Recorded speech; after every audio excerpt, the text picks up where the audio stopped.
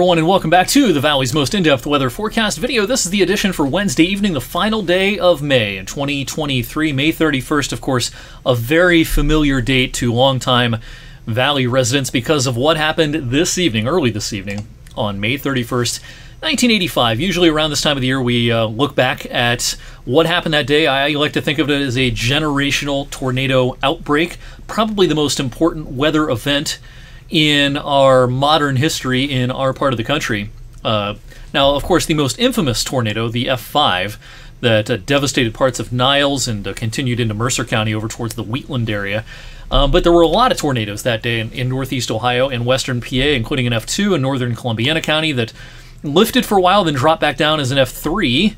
Did some F3 damage in northern parts of Beaver County, PA. We also had a strong tornado in northwestern Trumbull County. A very strong tornado occurred near the Crawford-Mercer County line, and we had several tornadoes up in Ashtabula and Crawford County on this date back in 1985. When we look at all the tornadoes in Trumbull County in particular, you know, it always kind of stands out to me that the I-80 corridor is a very busy spot for tornadoes, with fewer tornadoes off to the north. Now, there's no good reason for this other than just happenstance.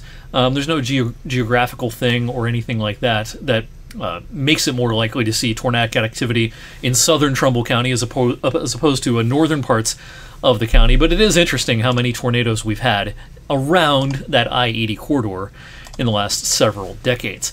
In Ohio, especially in northern and central Ohio, the severe weather season and tornado season does tend to kind of peak or crescendo in late May, June, and very early in July before the chances of severe weather tend to decrease later in the summer.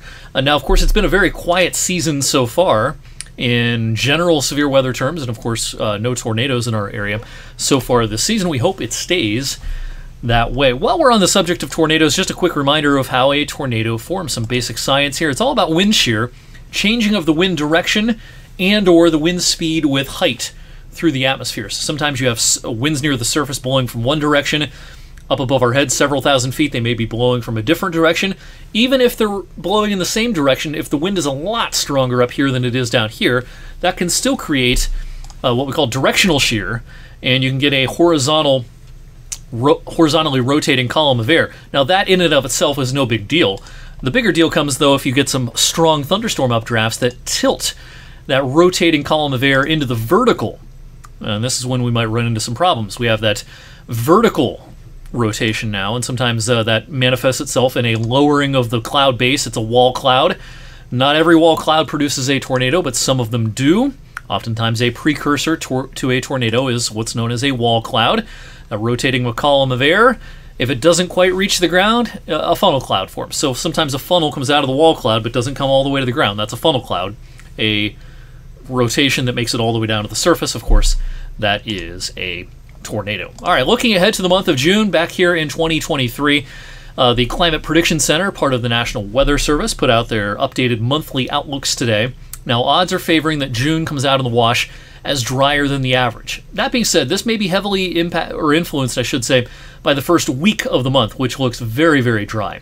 I'm expecting a more active pattern, maybe not super wet, but at least more active, at least more seasonably wet as we go into the second week of June and beyond. But the first week is certainly looking like a dry affair. Odds are favoring a warmer than average month temperature-wise. I don't expect a lot of extremes in the month of June, and you may be looking at this map and wondering why this is when we're expecting not so hot of a summer.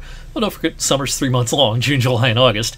And a warm June does not necessarily mean the whole summer will turn out that way. And again, I don't think it's warm by a huge margin in the month of June. Speaking of June, this is the month that we typically start to get a little bit of a break from the tree pollen as the greening up of things is reaching its conclusion as we speak.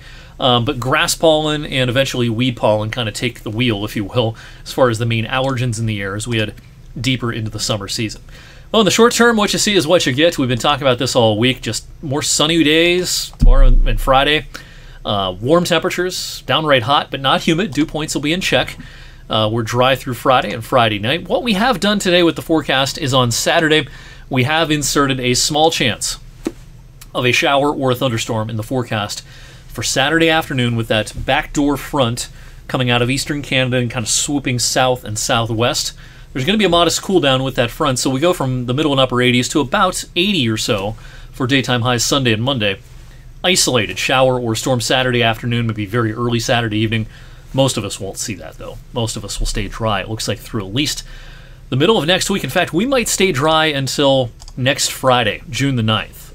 Wouldn't guarantee that at this point, but it's on the table that we reach 19 consecutive days of dry weather. I put on social media earlier the list of longest dry stretches in recorded history for our area. A lot of those dates, not all of them, but a lot of them are in the fall season. August and especially September, October, it's much less common to have a streak of that magnitude or of that length of dry weather in the spring season. It's happened, but it doesn't happen very often. It's much more common later in the summer season, and especially into early fall.